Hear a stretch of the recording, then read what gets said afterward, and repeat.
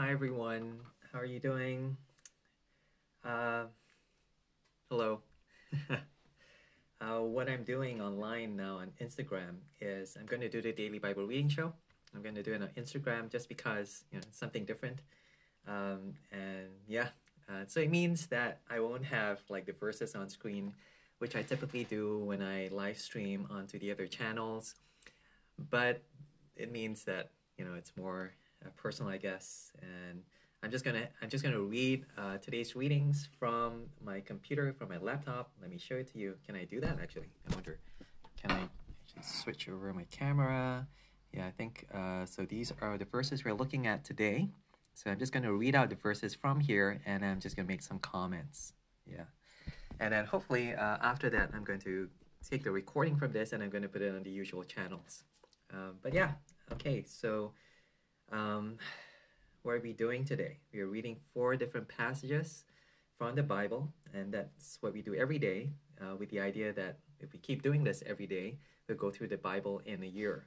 And this Bible reading plan uh, is by this guy named Robert Murray M'Cheyne. He's this Scottish guy that lived like 100 years ago or something like that. And he came up with this plan, and many people use it today. And I'm just going through it. Today is Wednesday. Oh, mail just arrived. Yeah, today is Wednesday, February the 17th. We're looking at Genesis 50, the last chapter of Genesis, Luke chapter 3, Job 16 and 17, and 1 Corinthians chapter 4. So, okay, all right. Yeah, so just reading the Bible, starting from Genesis chapter 50. This is the last chapter of Genesis. Hi, Eunice. Hey. And so, yeah, so Genesis 50, and here it goes. Then Joseph fell on his father's face, wept over him, and kissed him. Very drama. And Joseph commanded his servants, the physicians, to embalm his father. Not something we do these days, embalming, but I guess in Egyptian culture, to preserve the body. So the physicians embalmed Israel. 40 days were required for it, so that it is how many days were required for embalming, and the Egyptians wept for him 70 days. So wow, 40 days to embalm a body. I think maybe this was an honor that was given to him. Maybe, I guess they only did this for kings, or maybe not. I don't know. I don't know how Egyptians buried their dead in the old days.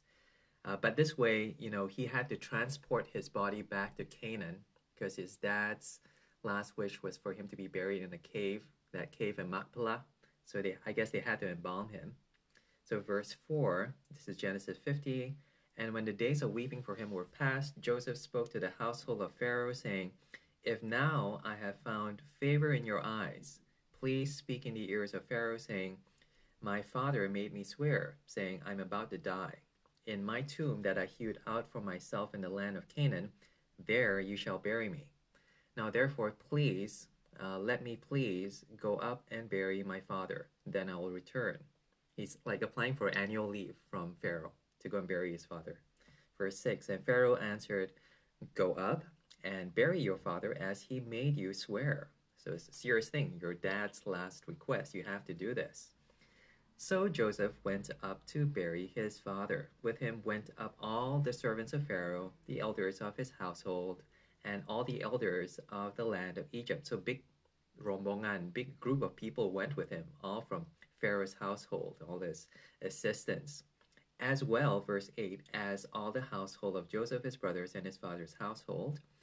Only their children, their flocks, and their herds were left in the land of Goshen. So no kids. I guess because it was a long journey. And they already settled in Egypt. So this was really just for the funeral. This is like this procession. They weren't moving back to Canaan. Egypt was at least at this point of time their home. And this was just honoring their father's last wish. Okay, so verse 9, and there went up with him both chariots and horsemen, I guess for protection. It was a very great company. When they came to the threshing floor of Atad, which is beyond the Jordan, so at the border of Canaan, they lamented there with a very great and grievous lamentation, and he made a mourning for his father 7 days. So, wow, so they had this wake, I guess. And I guess now it makes sense why they embalmed the body. There was this long journey, and there was a mourning before that for 70 days already. So, you know, I can't help but think of funerals that I've been to, wakes I've been to, and just the sadness and the reflection that happens. On the one hand, it's great to have lots of people come with you and to share that sadness. But also, I guess there are times when you just want to be alone, just want to reflect on the person whom you love, whom you were saying goodbye to. And so I guess this particular time, these 7 days, as that last goodbye, that's what they did there at the river Jordan, at the border of Israel, Canaan. Verse 11, when the inhabitants of the land, the Canaanites, saw the mourning on the threshing floor of Atad, they said, "This is a grievous mourning by the Egyptians." Therefore the place was called Abel Mizraim, which means the mourning of Egyptians. So all these Egyptians, big group of them with their bodyguards, I guess they saw this must have been an important Egyptian, so they assumed that they were all Egyptians mourning at the border. Thus his sons did for him as he had commanded them. For his sons carried him to the land of Canaan and buried him in a cave of the field at Machpelah, to the east of Mamre, which Abraham brought with the field from Ephron the Hittite to possess as a burying place. After he had buried his father, Joseph returned to Egypt with his brothers and all who had gone up with him to bury his father. Yeah, so this last resting place of Abraham, if you remember, he was buried there as well. He was the one who bought the field to bury his wife Sarah. He himself was buried there. His sons were buried him, and then his son Isaac was buried there as well. And now Jacob, Israel, is buried there as well. And it's the only piece of land they owned out of the entire piece of land. And God said, "I'm going to give you all of this," but actually they only own this one bit, and it's the place where their bodies lay. Meaning, here were Abraham, Isaac, Jacob waiting for that fulfillment. The reason why they wanted to be buried here, not anywhere else, and why they only bought this piece of land was because they're waiting for God to give them everything else in the whole land. So there's that expectation, there's that hope, there's that guarantee that God has given them that they're looking forward to even after their death. Verse 15, when Joseph's brothers saw that their father was dead, they were worried, I guess, and they said, "It may be that Joseph will hate us and pay us back for all the evil that we did to him." So they sent a message to Joseph saying, "Your father gave this command before he died. Say to Joseph, please forgive the transgression of your brothers and their sin because they did evil to you. And now please forgive the transgressions of the servants of the God of your father." Joseph wept when they spoke to him. His brothers also came and fell down before him. Imagine this, all his brothers, they're terrified of this younger brother who could kill them. And so they bowed, they say, "We are your servants." That's what he says. They say in verse 18, "Behold, we are your slaves, your servants." So in order to preserve their lives, and actually I guess of their kids, he doesn't want Joseph to boast out, take revenge for the evil that they did before this. So we're not sure whether Jacob actually said this. It's more likely that the sons came up with this story to try to get Joseph to say, for the sake of their dad, forgive them, don't take revenge. But verse 19, Joseph said to them, "Do not fear, for am I in the place of God? As for you, you meant evil against me, but God meant it for good, to bring it about that many people should be kept alive as they are today. So do not fear, I will provide for you and your little ones." Thus he comforted them and spoke kindly to them. Verse 20 of chapter 50, it's kind of like the main verse of the whole book of Genesis. You meant it for evil, God meant it for good. The idea that we can do evil, we can mean evil, we can do evil actions, and God can take all those evil thoughts, actions, and words and turn them not just into good, verse 20, but to bring about the salvation of many peoples. That's tremendous. You think of a God who is able to use good people to save the day. No, God, this particular God, is able to use evil people. Hi? Evil people like me, and believe it or not, evil people like you, to use it for his purposes, to bring about good and to bring about salvation. Imagine that. to save lives through the actions of evil people. Usually it's the other way around.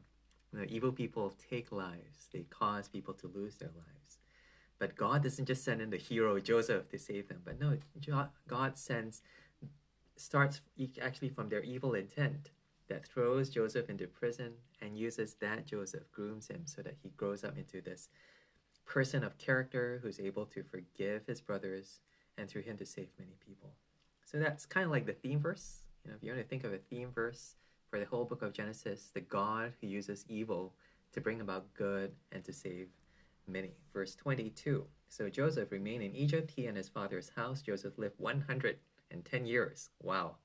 And Joseph saw Ephraim's children of the third generation. Now, at this point of time, Ephraim is considered Jacob's children. So Joseph, actually, his kid is Ephraim, the younger one, but has been elevated above his firstborn and elevated to the rank of firstborn before Jacob.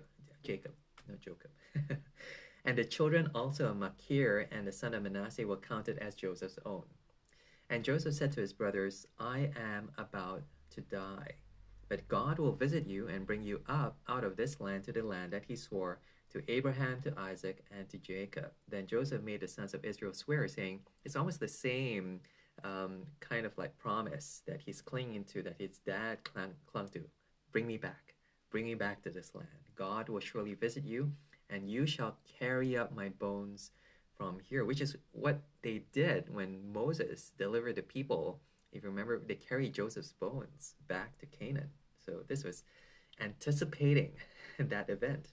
Verse 26, so Joseph died, being 110 years. They embalmed him, and he was put in a coffin in Egypt.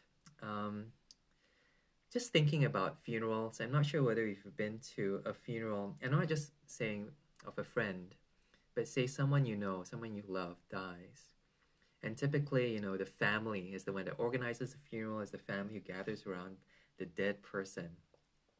And the fear that the brothers had, that Joseph will suddenly now lash out because the father is gone. This is a very real thing. I'm not sure whether you've been in a situation before. Often funerals are very, very stressful and tiring. There's just so many things to do. And you just don't have time to rest. If you're especially the person organizing it, you're constantly moving about, dealing with this and that arrangement, and you're tired. And therefore, that temptation to act out.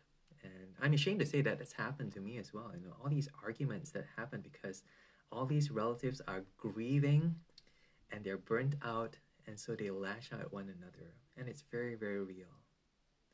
For Joseph to forgive his brothers, not just at this point of tension and of grieving, but also after these 20 plus years of having been betrayed and left to die by his brothers, it's a very real thing. And so therefore their fear of him was real, but therefore his forgiveness of them must have been real. For him to forgive them of their sin, it can only happen because he has this perspective. You might be a very good person, very loving person, but I tell you that tiredness will sap that love from you. unless you can somehow see that even this evil, even this death, God can use to bring about good. Oftentimes it's comfort that you need at a time of loss. But one thing that Christianity offers is actually this thing called hope. That this death is not the end. The goodness will not end with this person's life. God's blessing will not end with this person's life. And only Christianity is able to promise this idea of a life that comes out of death, that comes beyond death. And it actually gives proof of that through the Lord Jesus Christ, that he was raised from the dead. It was God who sent him to die on the cross and was able to raise him and exalt him because he was willing to die on the cross. First book of the Bible, 50 chapters, and already it prefigures this salvation of God that will come out of this funeral, out of this tension, out of this breakdown in relationship, but also this hope beyond this death. We see it in Jacob, who wants to be buried. Whatever happens, I have to be buried back in this land. They only own this small piece of land. He believes that God will give them the whole land. Out of these brothers who fall out with one another, who want to kill one another, but this one brother who wasn't killed, but now saves the rest. And finally, we see this in, this future hope. What hope there is that Christianity offers beyond the comfort of this life. It offers us a greater life beyond death. That's incredible, I think. I think that's something very unique that Jesus offers us, that proof of that resurrection power that comes beyond death. Okay, so that's the first reading, Genesis chapter 50. We are reading 4 passages today. The second passage is Luke chapter 3. Yeah, by the way, the reason I can do this is because I have Wednesdays off. So typically Wednesdays, even though it's my off day, is my busiest day. So I was working right up to today. I thought I had a meeting now, but that got canceled. So I thought I'll do this as early as possible. Because this afternoon I have a briefing at this course called TEAM that happens in Cambridge. It's Training of East Anglia Ministry.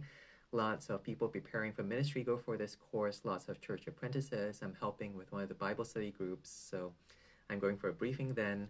And then I have to prepare a talk on an overview of one of the Gospels, and this is for the Philip Project. So I have to do that today.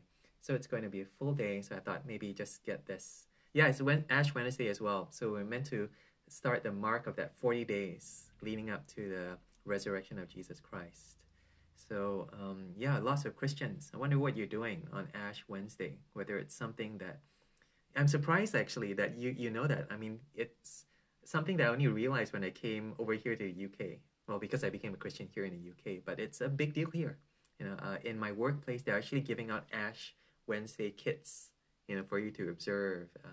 I guess with kits with reflections. I don't know whether there might even be ash in that kit. I suspect so. This is the kind of traditional society that does that kind of thing. But yeah, lots of Christians will usually fast. This is a time very similar. Back home in Malaysia, we have our Muslim friends will fast. So Christians, you say, you so fast, but we fast for slightly different reasons. Not because food is bad, not because water or even Facebook is bad, well, it kind of is. But it's because there's something better.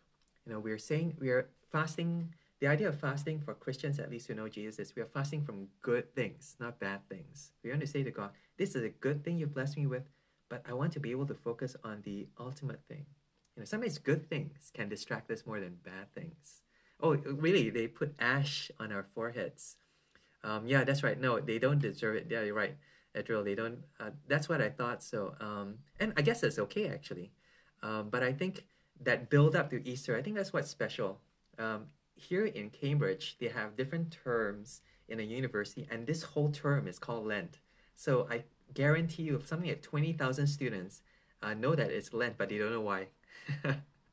Yeah, but it's something worth considering. Yesterday I posted this passage where Jesus, he's condemned as a glutton, and John the Baptist is condemned as he has a demon. Because John the Baptist, he kind of like fasts and he says he has a demon. Jesus, he eats and therefore is called a glutton. And the people who condemn both of them are just finding excuses for condemnation. And sometimes, it's... Jesus says, and he ends by saying, wisdom is proved by her actions. And it's that warning whereby we tend to say a lot of things but don't do anything about it. We just want to say something in order to get out of doing something. Yeah. Yeah, I tried to say so that not so clear. I'm not sure actually. So yeah. Well, anyway, so Luke chapter 3. So this is, what's Luke chapter 3? Well, we'll find out. Oh, John the Baptist. Okay. So in the 15th year of the reign of Tiberius Caesar, Pontius Pilate being governor of Judea, Herod being tetrarch of Galilee, his brother Philip tetrarch of the region of Iturea and Trachonitis, and Lysanias tetrarch of Abilene during the high priest of Annas and Caiaphas, the word of God came to John, the son of Zechariah, in the wilderness. Worth mentioning that all these different names, and titles actually, tetrarch. Luke does this a lot, especially in Acts. All the different officials in the places where Paul goes to, he takes this care to get the accurate names and the accurate even the titles. Now, as I say accurate, actually this particular verse causes a lot of problems for scholars, but at the very least, it's worth noting that Luke takes a lot of care, in noting down places and people and their positions. Verse 2, so again, priest of Annas and Caiaphas. Verse 3, John went into all the region around the Jordan proclaiming a baptism of repentance for the forgiveness of sins. This was his ministry, this baptism. So hence lots of people will call him John the Baptist, John the Baptizer, because he goes around baptizing people. Say, hey, you want to, let me put you in water. Baptism. And the idea of Baptist, the idea is like dunking. John the dunker, he dunks you in water. And it's meant to be for the repentance, for forgiveness of sins. It's meant to be a picture of someone turning back to God. Again, that fulfillment of Malachi chapter 4, the one that comes to turn the hearts of people back to God. Verse 4, as it is written in the book of the words of Isaiah the prophet, the voice of one crying in the wilderness. This is meant to be a picture of what John is going to be doing. He's in the wilderness. Prepare the way of the Lord, make his path straight. Every valley, every low part of the mountain shall be filled. Every mountain shall be made low. So the low part made high, the high part made low. And the crooked shall become straight, and the rough places shall become level. All flesh shall see the salvation of the Lord. Meaning, John is preparing. Hey, John is coming. Yeah, John the dunker. Yeah, that's really. I think every time when I see someone going to be baptized, I say to them, "Oh, you're going to get dunked." Yeah, dunked. And really, because baptizo is the idea of you use it to describe something like you get a piece of cloth and you are dyeing that cloth. You dunk it entirely. Immersion. And yeah, it's for the New Testament at least. It's a picture of dying to sin and actually the coming out of the water. That's why the dunking is quite significant, because as you come out of water, you're meant to be coming out of death. It's meant to be a picture of that new life, that resurrection, and Paul makes that comparison in Romans. So here he talks about the valley being filled, the mountains being cut down, cut away, meaning nothing. Get it out of the way. Get out of the way anything that obstructs God coming to his people. And it can also be a picture of, therefore, those who are humbled being exalted, and those who are proud being cut down. So verse 7, really interesting to compare. You think, John as this person, what will prepare people to see God? You think of opening acts in like music. You go to music festivals, right? And you get an opening act for the main act. I went to watch, Ronnie Cheng in Malaysia, and he had all the opening acts, the local people opening for him, and you kind of warm the people up, and get so that they're not cold when they see the final act. And what would be the opening act for Jesus Christ? It is, I promise you, if you've never read this before, and you think in the perspective of someone who's just reading the gospel for the first time, this is actually quite shocking to have this kind of person opening for Jesus. Verse 7, he said to the crowds, all of them coming, they want to be baptized. Notice, lots of people want to be part of John's team. And he calls them, you brood of vipers. He's actually scolding them. He said, who warned you to flee from the wrath to come? He said, who told you that if you didn't come here, he actually almost wants them to be judged. And he says, verse 8, bear fruits in keeping with repentance. So not just do this act, but there needs to be a consistency in your life that shows that you have repented. Bear fruits. And do not begin to say to yourselves, we have Abraham our father, for I tell you, God is able from these stones to raise up children for Abraham. This is my Kueh Bangkit, so it's expired. It's 30th of June 2020, so it's kind of like stones. But imagine God making children out of this Kueh Bangkit. It's that kind of thing. You think God can't create children of his own. You can't claim that because you're Israelite, you're descended from Abraham, therefore God owes this forgiveness to you. Verse 9, even now the axe is laid to the root of the trees. Every tree, therefore, that does not bear good fruit is cut down, thrown into the fire. It's judgment. Jesus Bangkit as well. Yes, resurrection cookies. Yeah, that's we should call this, right? Yeah. So it's surprising the way in which God prepares people for salvation is judgment. Have you ever thought about that? The way in which God wakes people up that they need to be saved is by pointing them that they have something to be saved from. And that's John's opening act. Verse 10, the crowds ask him, what shall we do? which is a good question. Verse 11, he says, whoever has 2 tunics is to share with him who has none. Whoever has food or kue bangkit is to do likewise. Tax collectors also came to be baptized, said to him, Teacher, what shall we do? Collect no more than you're authorized to do. Soldiers, I'll mention the soldiers and then go back to the tax collectors, also said, what do you want us to do? He said, don't extort money. Be content with your wages. Don't make threats, false accusations. Now, these are people who are already in the business of, in a position whereby they can oppress other people, tax collectors, soldiers. And you would expect John to say, leave. Don't be a tax. No, he says, almost do what a righteous tax collector, I don't know, do your job the way it's meant to be done and not leave it completely. Now, imagine this, you're in a Christian, and oftentimes you become a Christian, you're in such a hurry to change everything in your circumstance. But no, actually, the bearing of this fruit starts with that character. And actually, is in that situation where you might be challenged to display that character that you need to bear that fruit. So actually, the soldiers are remaining soldiers. The tax collectors are remaining tax collectors. The people who have 2 tunics, they're meant to share what they have. So it's the idea that there is this bearing fruit where they are, displaying that character in their different circumstances that they're in.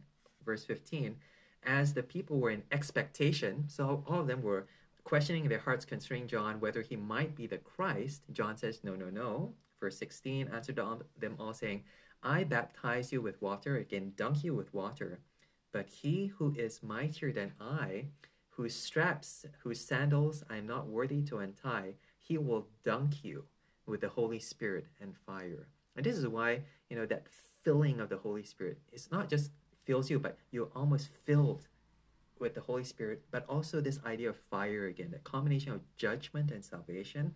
His winnowing fork is in his hand to clear his threshing floor and to gather the wheat into his barn.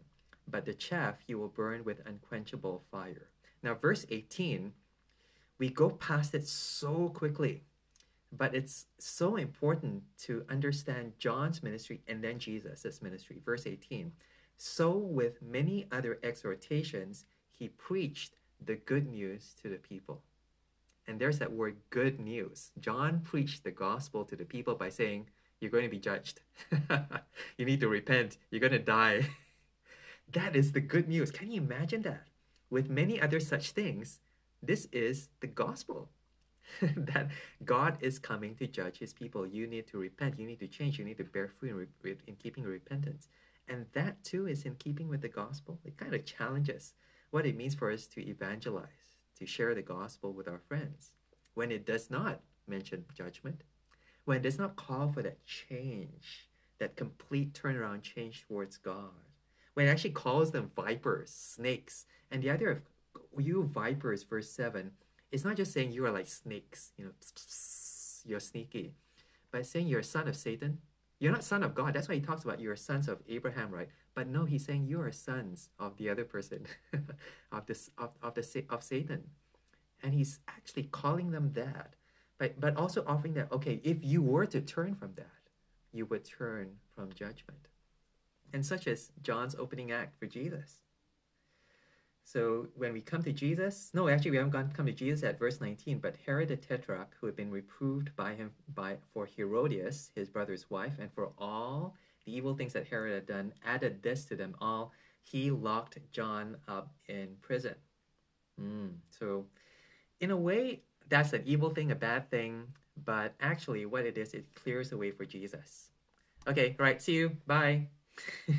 Thank you for joining. This is long enough. Please don't look at this live. It's like so long. Yeah. Thanks. Nice to see you. Verse 21, now when all the people were baptized, and when Jesus also had been baptized and was praying, the heavens were opened, and the Holy Spirit descended on him in bodily form, like a dove, and a voice came from heaven, you are my beloved Son, with you I am well pleased. And this is, again, in all the Gospels where God authenticates the ministry of his Son, the identity of his Son, by saying, you are my Son, with you I am well pleased. Now, I haven't done this yet, but it's worth mentioning that these are a combination of two Old Testament passages. Psalm 2, you are my son, kiss the son lest he gets angry. And there he mentions also the king, therefore the Son of God is the king, the Messiah, who will rule over his people. But also in Isaiah chapter 42, and I need to remind myself of Isaiah 42, what it says, here is my servant whom I behold, my chosen one in whom I delight. So the one in whom I'm well pleased, and the first one, this is my son. In other words, pull it together. What God is saying, this is the king who will serve. This is the mighty one who will be submissive to me. And that combination of that servant king, kind of like, it's meant to challenge our assumptions as to what kind of king, what kind of conqueror, what kind of savior, what kind of God Jesus is. He is God's son with all the power and all the authenticative, power that God gives him as his son. It betroths upon him as king. But also God is pleased with him because he has come to be God's servant and therefore a servant of many. That's why he's baptized. He identifies with the other people who have to be baptized, who need to be forgiven of their sin.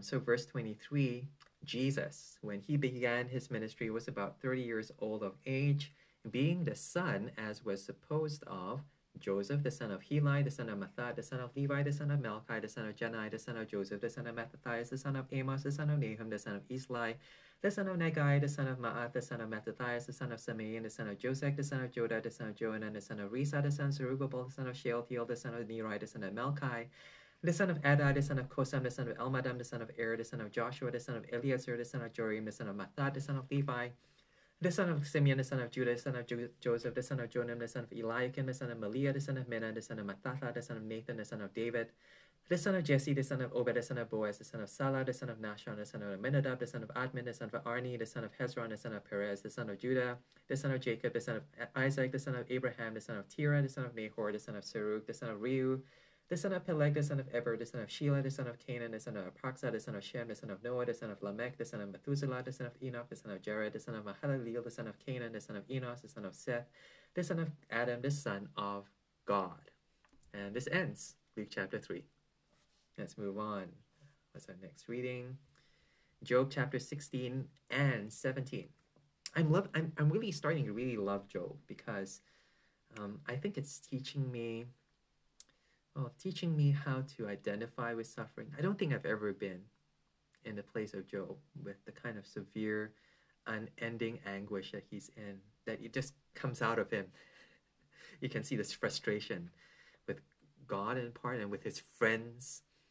But I think at least it helps me to understand and to be prepared to maybe offer whatever kind of comfort that a friend like that might be going through. Chapter 16, Job, and this is verse 1. Then Job answered and said, I've heard many such things. Miserable comforters are you all.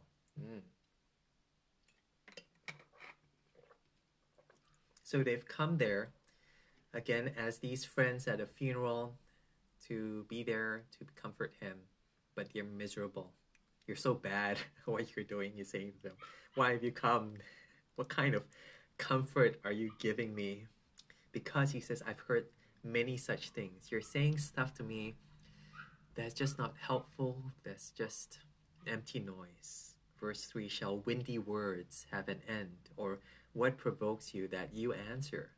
I also could speak as you do if you were in my place. I could join words together against you and shake my head at you. I could strengthen you with my word and with my mouth, and the solace of my lips would assuage your pain.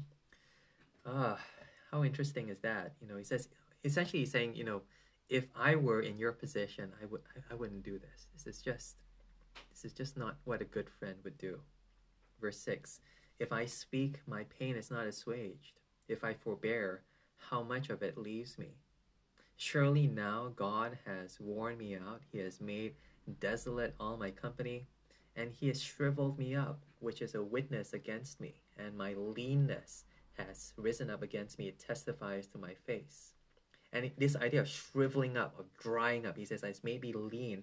I think it's because yesterday, if you remember, in chapter 15, yes, and verse 27, Eliphaz describes this guy who's fat, covered his face with fat. He's gathered fat. He's just proud. But no, he says, I'm not that. I'm this shriveled up person who is just emptied of all hope. I've lost my place. Shriveled up. Verse 8. Verse 9, he has torn me in his wrath and hated me, has gnashed my teeth at me. My adversary sharpens his eyes against me. Men have gaped at me with their mouth. They have struck me insolently on the cheek. They've massed themselves together against me. God gives me up to the ungodly and casts me into the hand of the wicked. I was at ease, and he broke me apart. He seized me by the neck and dashed me to pieces. He set me up as his target. His archers surround me. He slashes open my kidneys and does not spare. He pours out my gall on the ground. He breaks me with breach upon breach. He runs upon me like a warrior.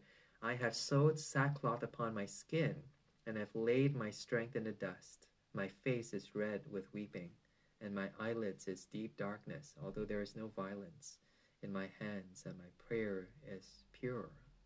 And again, he's saying this situation, it's not an accident. God has done this. All this pain, he has done this, he has done this, he has torn me in his wrath, he has done this to me.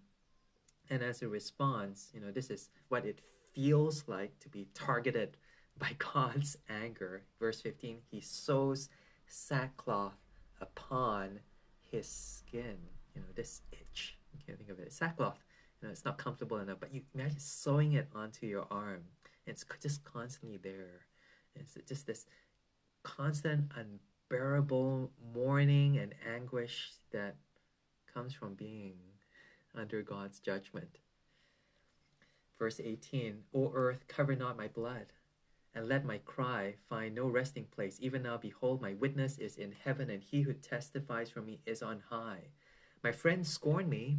My eye pours out tears to God, and that he would argue the case of a man with God, as a son of man does with his neighbor. For when a few years have come, I shall go the way from which I shall not return. And so here, in spite of all that he said, he still hopes that somehow God will speak for him.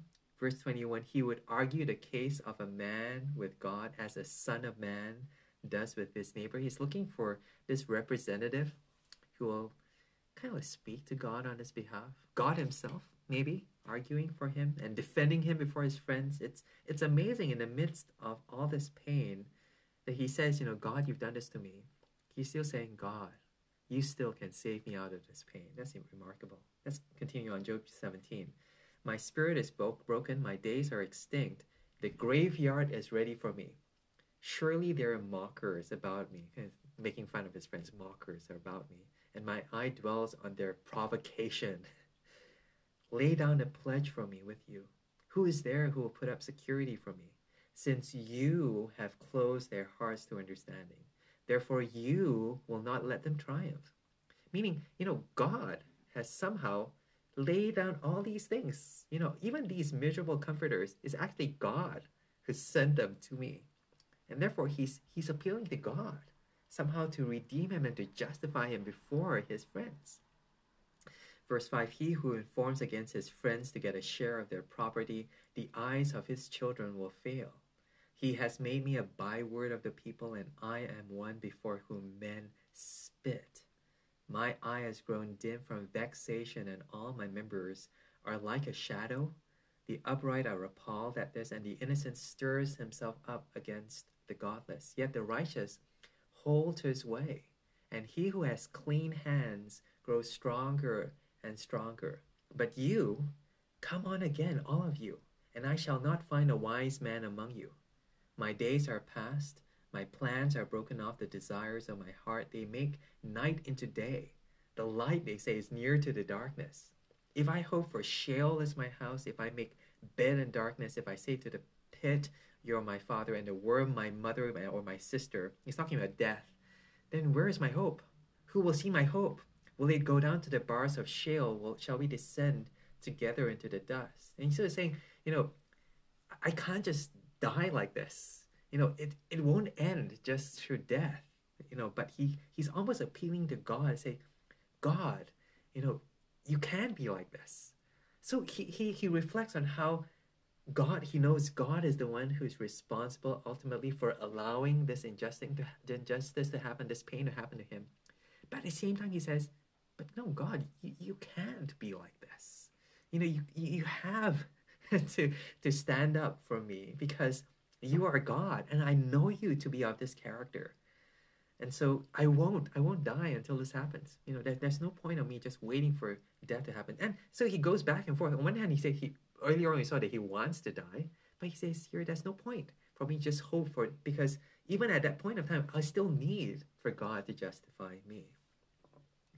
So yeah, a tremendous hope. If you think of it, here is someone who's in tremendous pain, but also in tremendous hope. And it's worth being able to identify that sometimes the people who cry the most are the people who hope the most. The people who are maybe even frustrated the most, maybe even angry at times in their frustration.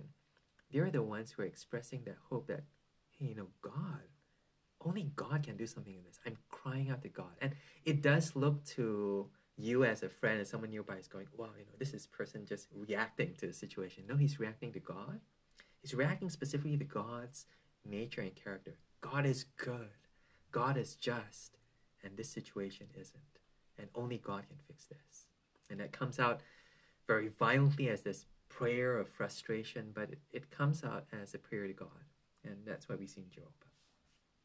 Okay, one last chapter, 1 Corinthians 14. I don't know how the audio is for this. Again, I do apologize if it isn't very clear. Again, I'm just using my phone. It's a lot easier though, I've got to say, rather than using like my mic. So usually I have to microphone and plug everything in. And Instagram doesn't allow that. That's the only reason why I haven't done this for that. But this is a lot easier, not having to have my headphones on and just reading the Bible and just speaking. And actually, it's nice as well. Nice as well, interacting with people. Thanks. You're still there. I didn't know any. I thought there was no one already. I thought everyone's gone. Okay. Yeah. By the way, I hope you're okay. Really, really nice. I wouldn't. No, this is public, so I wouldn't say. But nice to see you. Yeah. I hope you're well. Yeah, and your family as well. Yeah. Okay, last chapter, 1 Corinthians chapter 4. Yeah, in a way, right? Face to face. Well, face to, I can only see my face, can't see your face, but yeah. Yeah. I was actually about to write to the gang, and you know who I mean. I wrote to Jamiel this morning, actually. Actually, I've been thinking of you guys, and it's been a year. Can you imagine that? It's been so long. And even then, we only saw each other like once every month or so. It's so strange. I think we'll be surprised when we see each other again, right? We're going, you don't look like you, or you've changed, or whatever. And I think we'll just not know how to react. But hopefully, that same friendship can, some friends, you haven't seen each other for a long time, you can just kind of like pick up where you left off. And I hope that will be the case with the bunch from Philip Project. So good, actually. It was so fun. It was really, really fun. I can't tell you how much Josh and I really look forward. Yeah, it was, right? Everyone was really relaxed. And you could tell every month as you went along, it just got, I was looking for, I miss like having instant noodles in the morning. Yeah, with everyone. Yeah. We really need to do that. Yeah, I almost envy them because they're all together, right? Because I mean we can only send them messages, but they work together, they live close by to each other, and they go to the same. A lot of them go to the same church, so that's one of the great things. Yeah. Actually, it's actually it made it easier. It's sometimes easier to make friends with people who are already friends. I don't know whether you find that. Yeah, and then you just join in that friendship. You don't have to start from scratch, and it's actually one of those motivations whereby if you have lots of friends to actually want to invite more friends into your circles, because a lot of times when you have a lot of friends, you think, okay, that's enough. We don't want anyone else to join our group. Yeah, we are because because we are in different churches. Yeah, yeah, yeah. But you know, even though we say that, we do have friends, and that's the thing. You know, Christians don't realize you know, friendship and fellowship. We use it like this kind of term, fellowship, but actually, it's friendship, genuine. Yeah, you just add to it, and it's so natural. And you have the usual situations. Sorry, my dad was just wishing me good night. I have to call him later. Yeah. But yeah, it makes it so easy to just join a group of people who are already friends. And I think yeah, it's that maybe not necessarily quality of friendship, but quantity of friendship. Yeah, that makes it easier. Yeah. Yeah. Oh, you're making me think back to those days. Yeah, it's so different. One of the things I have to do today is actually to do a Philip project video, but so it's so different. It'll be so strange, because they want it recorded instead, and it'll be to people I've never met before. So I won't do it as well as last year. For them, the standard would be less. Yeah, yeah, nice. Thank you. By the way, for all the yeah. Okay, I'll just quickly finish this. 1 Corinthians chapter 4. This is how one should regard us as servants of Christ and stewards of the mysteries of God.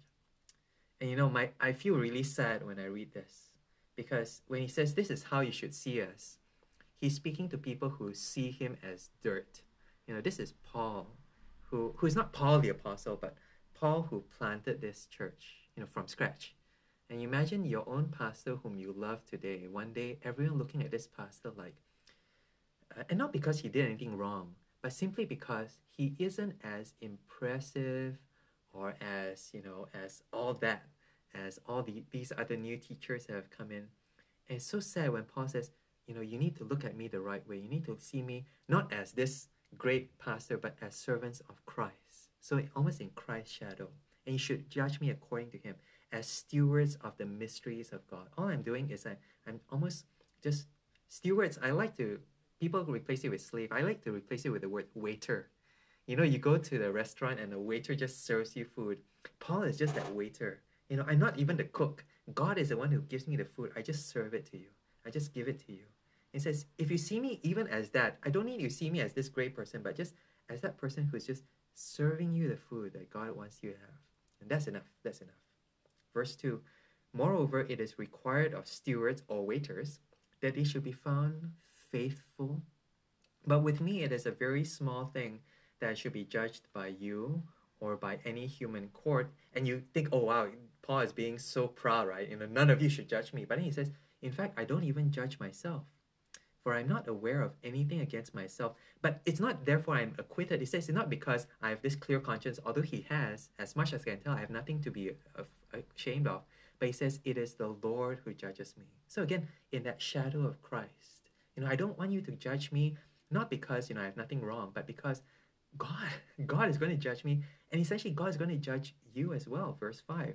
Therefore, do not pronounce judgment before the time, before the Lord comes, who will bring to light the things now hidden in darkness and will disclose the purposes of the heart. Then each one will receive his commendation from God. And I say this because sometimes, you know, you'll feel, you know, it's just to pour out judgment. And I have to say, yeah, there is. And there needs to be an immediate action. But, you know, no matter how severe, imagine taking out the biggest judgment on the person who deserves it the most. Friends, at the end of the day, there's going to be an even greater judgment under God. And, you know, if you're ever in that position, I don't envy you of having to take action against a great wrong or to level an injustice, that kind of thing. You know, I think what helps take away that stress, if you're ever in that position, is realizing, hey, you know, there's a bigger judge. One day, Jesus is going to uncover even more evidence that's hidden up. And he is going to give out the most fair judgment. He's going to be the judge of everything, everyone's hearts. Nothing is going to be hidden from him. And therefore, you know, I'm thankful that, you know, I'm not in that position. I'm not Jesus. And Paul says, don't be too eager to be in that position. But then he also says, then each one will receive his commendation from God. So it's not just judgment, you get judged, but also that commendation. All the hidden things that you've done that you think no one sees, God sees. God knows, and God will reward. Verse 6, I've applied all these things to myself and Apollos for your benefit, brothers, that you may learn from us not to go beyond what is written, that none of you may be puffed up in favor of one another. And this idea of beyond what is written, again, goes back to that stewards of the mysteries of God. He's only telling them what God wants them to know. And he's not trying to use it as a platform to some other agenda. It says, I'm so conscious. I have to present everything, but I don't want to go beyond. If I don't know means I don't know. Actually, I think Paul would say that. If I don't know something, I just want to go beyond that. And so that none of you may be puffed up in favor against one another. That means even against Paul and Apollos. He says that's why he mentions another person. It's not just that among yourselves, but sometimes the people whom you use as the reason say, oh, I'm with that guy. Or football teams, my goodness, actually sometimes people can get so heated against football teams, and it's fun. It can be in a fun way, but sometimes people fight against each other. It says, please don't do that with Christian leaders. For who sees anything different in you? What do you have that you did not receive? That is so humbling. If you have anything, and in fact, if you have a lot of stuff, every single one of that thing, you received it. You didn't earn it. You did not make it. It was given to you. What do you have? That means everything here, this kueh bangkit, or maybe that particular gift, this phone to be able to use, this is all given to you. So don't boast in it. Be very conscious it's gifted to you. And then he says, if you then received it, why do you boast? As if you did not receive it. And here one of the antidotes is simply just thanksgiving. Or just be quick to thank people when they give you stuff. Be quick to thank God when he blesses you with stuff, so that you don't ever get to the point where you go, hey, I made this. This is mine. No, God gave me to this. And therefore I should always act as if, this is not mine. This is gifted to me. Verse 8, and I'll read the next few verses because I don't want to do it's quite negative, so I don't want to dwell too much on it. Verse 8. Already you have all you want. Already you have become rich. Without us you become kings. And would that you did reign, so that you might share the rule with you. But for I think that God has exhibited us apostles as last of all, like men sentenced to death, because we become a spectacle to the world, to angels and to men. We are fools for Christ's sake, but you are wise in Christ. We are weak, but you are strong. You are in honor, but we are in dishonor, disrepute. To the present hour we hunger and we thirst. We are poorly dressed. We are buffeted. Actually, I don't know what the word buffeted means. I have to look it up. Buffeted means struck repeatedly. Okay, we are struck repeatedly. I tend to think of the word buffet, as if he's eating a lot of buffet, but no, it means he's struck repeatedly. And homeless. And we labor working with our own hands. When reviled, we bless. When persecuted, we endure. When slandered, we entreat. We become and are still like the scum of the world, the refuse of all things. We are rubbish. We are scum. But he says, you are rich. We are rejected. You are kings. And he says, oh, you guys are so smart. You guys are so good. We are nothing compared to you. And Paul, you would think, is saying this ironically. Yeah, buffeted. Yeah, that'd be cool, right? Heavy or buffeted. You imagine going for a buffet next time and say, we are buffeted. Yeah, but Paul actually says, if only you were that rich. He says, if only you were rich, that you reign, that we might share that reign with you. And it's the idea whereby, imagine if you as a parent, you send your son or your daughter to Cambridge University, and then they come out from Cambridge and they graduate from Cambridge, and one day they graduate, and then you turn up there for the graduation and they don't even look at you. They don't want to acknowledge you because, maybe you no longer qualify, compared to their status now as these graduates. And I use this example because very sadly, I used to go for lots of graduations, and sometimes, not every time, you see this actually, mom and dad is a taxi driver, mom is just a homemaker, and I use that, and I just winsomely. I don't mean that, but sometimes the way that the students look at their parents, different after all their education, and the parents on the one hand could be upset, but here imagine Paul speaking as a parent saying, I wish that you really were as rich, as talented, as gifted, and as reigning as in this status as you think you are, because you aren't. Because he says, if you were, then we will be able to share that joy with you. But you're in this kind of artificial elevation, artificial boastfulness, that you now look down on us. And the reason why you look down on us, and then he gives that list, we hunger, we thirst, we're poorly dressed, we're homeless, we labor. It's not that they have such bad situations to live in, but because the way in which they do their ministry. Now, again, this is not because they're in such bad situation, but they willingly put themselves in this situation. Paul, I think, is not ashamed to be in this situation of want. He actually works. He intentionally, you will see this later on in 1 Corinthians, he actually willingly works so that he can provide the gospel for free.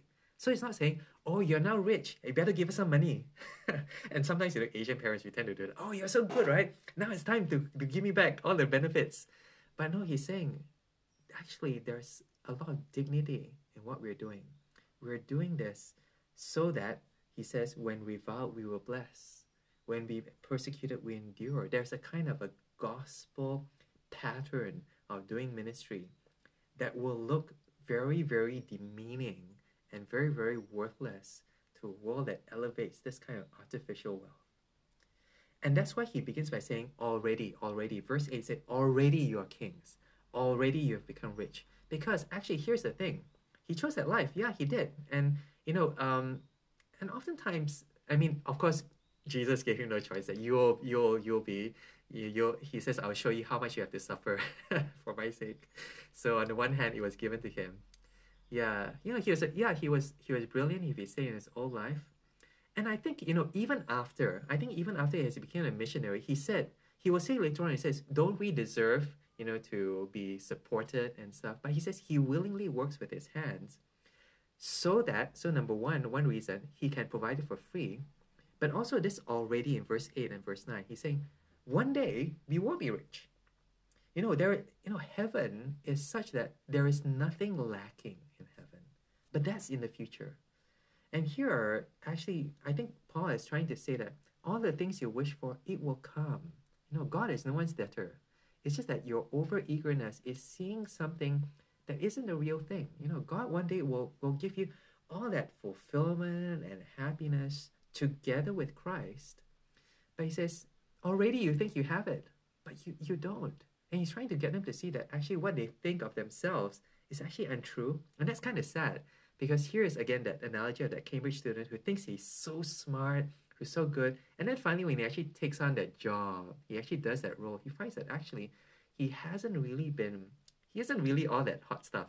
Actually, he realizes it's all just empty packaging. And that suddenly humbles him, and he realizes that actually there's a lot of value in doing ministry in a way that actually exposes you to the hardships of life. Actually makes you generous towards people who are trying to curse you. You're blessing them instead. So Paul, that's why he says, look at us, Paul and Apollos. So verse 14, and this is the last paragraph, he says, I do not write these things to make you ashamed. So he's not trying to shame them, but to admonish you as my beloved children. And so admonish and love. Tough love. So I'm scolding you because I love you. That's very hard to hear. I don't like that. But Paul does that. For though you have countless guides in Christ, you do not have many fathers. For I became your father in Christ Jesus through the gospel. I urge you then, be imitators of me. That is why I sent you Timothy, my beloved and faithful child in the Lord, to remind you of my ways in Christ, as I teach them everywhere, in every church. Some are arrogant, as though I were not coming to you, but I will come to you soon, if the Lord wills. And I will find out not only the talk of these arrogant people, but their power. For the kingdom of God does not consist in talk, but in power. Which do you wish? What do you wish? Shall I come to you with a rod or with a love in a spirit of gentleness? And you know, this is the helicopter parent in Asian cultures and Chinese cultures as well. This helicopter, imagine this parent who's always hovering over their kid, helicopter parent, or tiger mom sometimes. And this is the parent who is willing to do anything and everything to bring their children up in the way of God. And he says, you know, follow my example. He's living consistently. He sends Timothy, another one who is as a model, to be with them. But ultimately, he's teaching them to remind them the ways of Christ, verse 16. And he teaches this in every church. What he's teaching is not just good moral values, but Paul is imitating Christ. And yes, yeah. And you know, there's a kind of Asianness to this kind of parenting method as well. You know, whereby you love someone and you don't want them to fall into this empty pride. And I think it pains him to do this. And therefore, when he says, do you want me to come with the rod or with the love or spirit of gentleness, means he wants to come in love. He says, I'm definitely going to come with the rod. He says, he offers them this almost opportunity to repent first. So he sends Timothy first. So he says, I'm not coming yet. That's why he hasn't come yet. He's sending this letter. He's sending Timothy, and then he will come. So it's almost like still a last resort, but he does say it is real. Yeah. And so so that's Paul, that Asian parent, that tiger mom, that helicopter parent writing to this church. And he sees them as their children. Now, there's something really interesting about that. You know, he says comparison to guides, countless guides. You know, literally there it says in the Greek, you have 10,000 guides, meaning 1 in 10,000 you'll find a pastor like Paul, who loves his church like he loves his own kids. And you know, there's sometimes it's because our pastors love us like that sometimes we don't take them seriously. To be honest, sometimes I've been in these interviews for these pastors. You know, we have two pastors. One is like the dad kind of pastor. Everything about this person looks like a dad, acts like a dad. And then you have like the CEO pastor. You know, the one that has all the plans. You know, I've built up this church. I've trained them this way, and then they have all these techniques. And the other one is just either this pastor who just like essentially just treats everyone like their own kids. And really, in the interview, sometimes this second candidate is a bit more impressive than pastor number one. And Paul says, you know, you have 10,000 of them. And therefore, you know, you have a lot more of these. But when this one comes, who's willing to be unpopular, he's willing to use discipline, you know, it almost explains why they don't really regard him the way they do. Because oftentimes that's how we see our own parents. You know, we don't give them the same. We sometimes respect our boss more than our dad. We have, you know, respect sometimes our pastor more than our dad. And that's because we have our own impressions as to what a good leader is to be like. And here, a good leader, according to Paul, is someone who loves. Someone who loves, and as if, you know, they love their own children. Someone who models that love towards their children. And someone who speaks to them. You know, that's this whole letter, speaks to them in this tough love that Paul has spoken to them in this book of 1 Corinthians. So, okay, all right, so that's it. I'm going to end here. Thank you so much for joining me. Thank you if you're joining me later on as a recording. Thank you again. Thanks for those who joined live. This is fun. Usually it's just on my own. So you've made it really special for me. Thank you so much. So I'm going to pray. Heavenly Father, thank you so much for our parents. They love us and they've provided for us. And Lord, thank you so much for, you know, leaders who love us as if they were our parents. You know, as our Heavenly Father, I think that's why you give us such leaders and such people who love us in this way, to reflect that love of yours. And Lord, at the very least, we just want to say to you, we love you. And thank you so much for the times that you turn us away from our own pride. And thank you so much that when we do turn to you, we see Jesus, we see this wonderful love of our Savior towards us, and we see how you look at us the way you see Jesus. So thank you for all these reminders. Thank you for your word. We pray this in Jesus' name. Amen. Amen. Bye. See you. Okay, thanks. Thank you as well. Thank you. Yeah, this wonderful passages. This is great. Very a lot of heartache, but lots of real love. Yeah, that's great. Okay, see you. Bye bye.